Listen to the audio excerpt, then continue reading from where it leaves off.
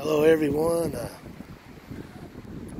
over here working on I bought this at an auction. It was Taskmaster cake feeder, and it had been sitting for a while, and they had it rigged up kind of different. I liked the fact that it was on this trailer. It was already like this, I didn't do this, and what they had was they had a couple wires running to the plug of your pickup, and when I contacted the manufacturer, he said that's probably not a good idea. So what I did is I figured I'll turn it all into an enclosed 12-volt system on the trailer, and we're going to go ahead and put a solar panel on this thing to charge a battery. But what I did is I run two leads. This one's gone. This was one of theirs. So one positive, one negative. I'll tidy up these wires later. As you can see, this is how they had it coming from the plug of the truck.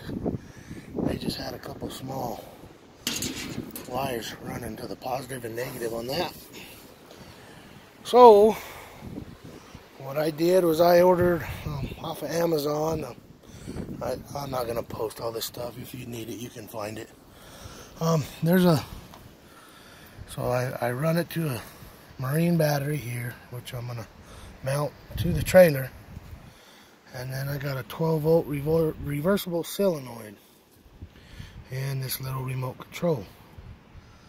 And that's all. It's simple to wire it up. It tells you the hot to the battery, the negative to the battery, and hot to the motor and negative to the motor on the big battery leads.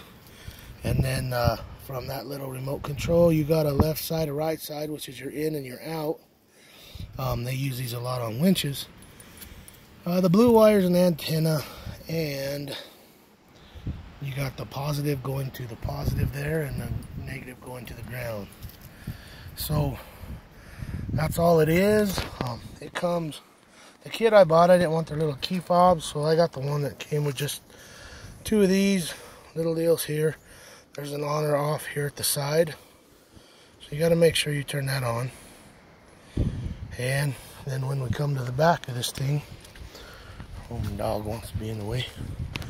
So this is the first time I've tried this since I got it in an auction.